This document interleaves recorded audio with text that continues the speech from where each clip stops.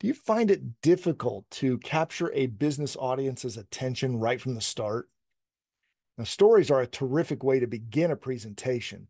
Professional speakers and TEDx presenters have the luxury of jumping straight into a story, but business audiences demand more context right up front. They want to know, what am I going to get from this?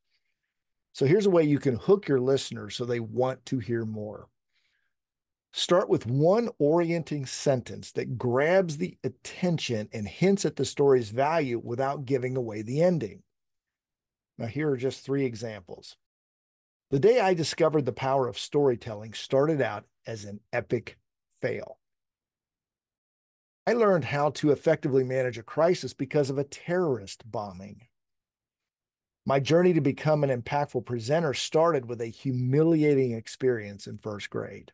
These types of sentences set the stage and spark curiosity, making your audience want to hear more.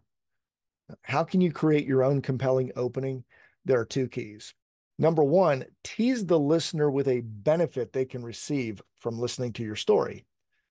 Consider the examples you just heard. Number one, discover the power of storytelling, or effectively manage a crisis, or become an impactful presenter. Second, describe a negative experience that was a catalyst for your discovery.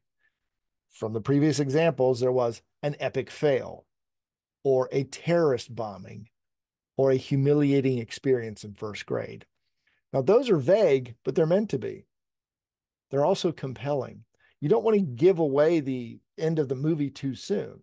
So, what these do is tease about an intriguing story, and they cause the listener to want to stay with you from start to finish.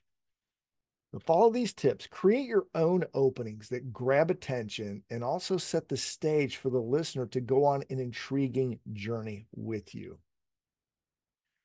What other types of compelling openings have you heard? Let me know in the comment box below.